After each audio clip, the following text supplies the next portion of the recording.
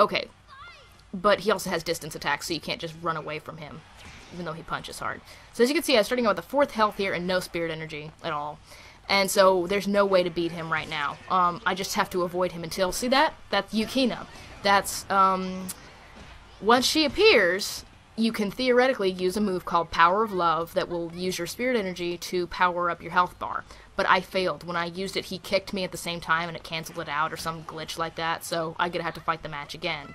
But that's theoretically what you do. Now, the reason for this is in the show, that's pretty much what happened. Oh yeah, see when I backed up and he did an earthquake move that killed me instantly. So... Anywho, in the show, he goes up to fight Risho, and he's not just weak, but, obviously they can't portray this in the game. Every step he takes, he's like, oh, my kidneys, oh, my stomach, he's, like, dying.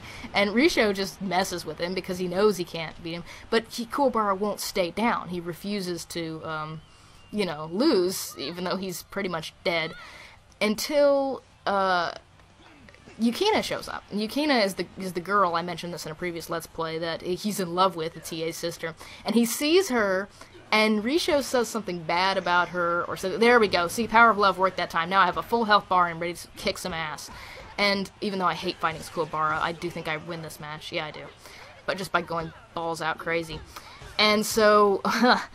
Risho says something, he's like, what's that girl doing here, or whatever, and he's like, why are you getting distracted, fight me, and he's like, don't you talk about my woman that way, and pounds Risho into the ground.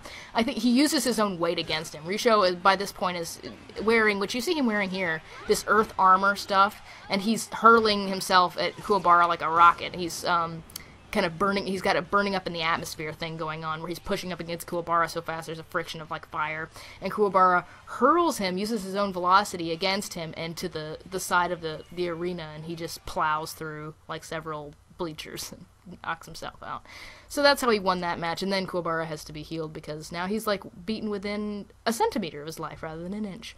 And so, yeah, that was the Team Masha round. Maybe I'll talk about it a little more in the next thing, but it was a great part of the show, as opposed to the awful Dr. Ichigaki episodes, and, pretty fun to play, too, although friggin' Gamma took me so long to beat.